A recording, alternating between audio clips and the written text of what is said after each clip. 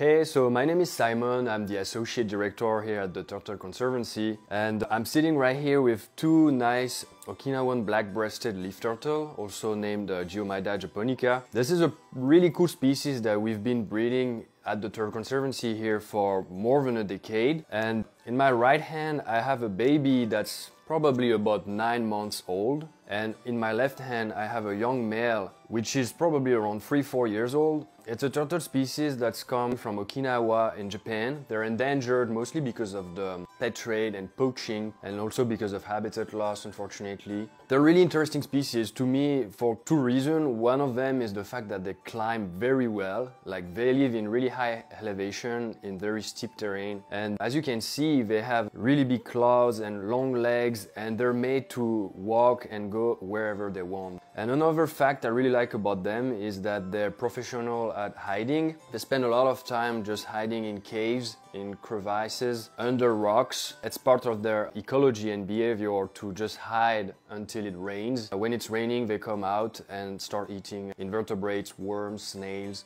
isopods. And then to finish this video, shout out to the Okinawa Kame Center, which is doing a fantastic job in the field with these animals, doing research and doing conservation in Okinawa. If you want to learn more about these species, please follow them on social media and support them.